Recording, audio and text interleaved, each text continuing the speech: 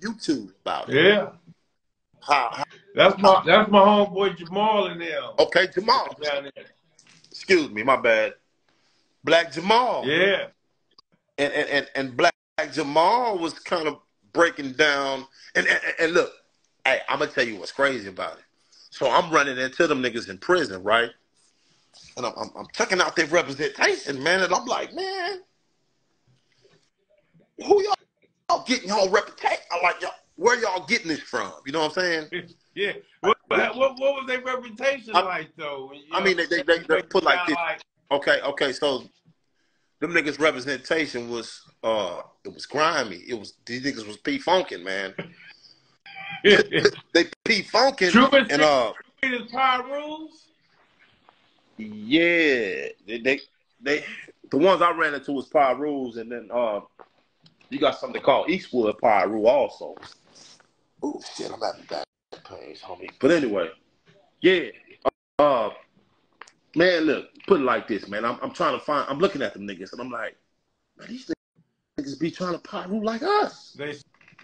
They swagger or something, but I mean, are you able to notice it offhand? Like, you know, it feels like Dago or something, or what? Yeah, it has that feel to it, right? So I'm like, man. Shout out Paul, man, my partner. Hey, so check this out. So a nigga approached me. He said, okay, so there was a nigga on death row. His name was because I was getting all these letters and shit. So the nigga on death row was like, hey, it's not by coincidence that you fuck with a lot of my homeboys. Let me tell you the what's that word? Oh, you was messing with him before you found out the intel on him? Like you was kind of, what I'm saying is like you was gravitated towards each other? Yeah, because we was gangbanging. I mean, well, the mission I was on, they was on that same mission with me too. And, you know what I'm saying? Same similar type fashion. Yeah, the same. And I'll tell you the difference later, but okay. Yeah, them niggas was so I mean, because everybody else, they was doing it, but they wasn't just ruining it. You understand what I'm saying? Yeah. They wasn't warriors, homie. They was too calm for me. These niggas was acting like they was OGs, nigga, and I couldn't understand how you niggas was so calm around all these reps. You know what I'm saying? Yeah. I wasn't used to being around hearing the you know, I wasn't used to it. Right, hearing cuz and all that. Yeah, I wasn't used to it. So, and then shit, man, we was outnumbered. It was like a 2 to 50, nigga. You know what I'm saying? Damn. Yeah, it was. I mean, Snoop Dogg and the Dog Pound and NWA and Colors fucked the world up, homie. You know what I'm saying? So, but anyway, so the dude on death row was breaking down to me. He said, "Look, it's a reason why we kick it the way we kick it. You kick it with my homeboys the way you do. You got a homeboy named Baby T that came from Skyline that started this and that." And so I'm like, what? Oh, yeah? You know what I'm saying? Yeah. Lo and behold, he pop up on the unit. So man, it was crazy, homie, the way. He down here right now. He got a gang of time, though. But, yeah, he kind of gave him the peak. You know what I'm saying? But, hey, that's how shit works. You know what I'm saying? Yeah. But oh yeah, man. Other than that, man, the part that I wanted to say. So yeah, man, them niggas, they P was funky, and I can't take that away from their P, but a lot of them was mixed. Had a misunderstanding of what this P really meant.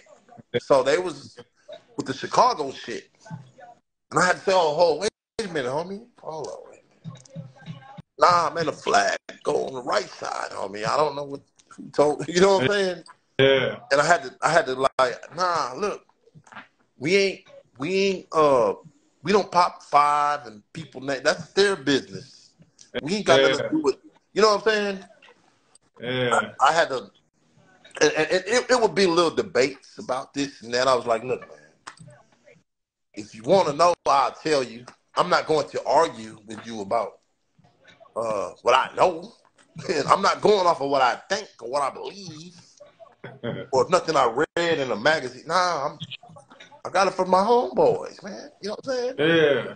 So other than that, though, yeah, them cats out of Fort Worth, they the niggas P funkin', man. You know. Oh yeah. Yeah, I bet. I mean, I seen a little video where you gave it up to the nine homies. You know what I'm saying about how they kind of got funky with it out there, but they kept Truman Street because they wanted to stay, you know, with their brand and what have you. Yeah, But yeah, as far as yeah. I mean, on how to represent that P thing, they got that from the block, you know. oh yeah, the P come from the East. Yeah, You know. for sure, for sure. Oh, You know, yeah, Maul and them still out there, man. You know what I'm saying? Maul loves it out there, yeah, man. yeah. He be trying to get Jamal, me to come out there bad as hell, man. hey, but I think you should. I mean, but what you This was a doing? while ago. I think I should now for sure. Hey, they got something out there called Stop 6 Day, and one of my homeboys from down here want to go out there too on their day. I think you should go out When there with the is podcast. it? Stop. I want to say it's in June the 6th, July the 6th. I don't know, but they got a day, man, and hey, it's some love. You know what I'm saying? Yeah, for sure. I'm gonna tap in. I'm gonna tap in with Maul then and try to figure that date out, man, and go out there and hang. Yeah, I had but Cause I'm still in touch with Maul. yeah. Jamal hit me like last year, and he was asking me about Babalu, right? From Lincoln? No, Babalu. Nah, I know. No, he's talking about the Babalu cat that's from L.A. He's from Compton, one of the originals. Oh, okay, You know what I'm yeah, saying? okay. One, right. King I seen him on Babalu. YouTube with Game, I King believe. Babalu had been going to Fort Worth with his book because he got a book out. As a Okay. matter of fact, Rick turned me on to his book. He got a book out, about Pyru, the Pyrus back in the day on Pyru Street, how I first started and all that. And Uh, so I guess he was going to Fort Worth and he was signing autographs and shit and selling this book because there's a market for that. for sure. So if you listen to what I'm telling you, I'm For sure. sure if you went pressed up about 300 books on that day, you're gonna sell those books. For sure. Because once again, there is a market for this. You know what I'm For saying? sure. So I yeah, just want to tap in with them anyway because they family. You know what I'm saying? They like extended family, yeah, you know? yeah, exactly. Yeah. But that's what's up. Hell yeah. And with Rick, now mind you, I just seen Rick with at a I seen Rick at a at a party with Free Ray Rick and shit, right? Mm-hmm. And and I understand what Rick is doing. He politic. He politicking. He politicking from his point of view, his perspective.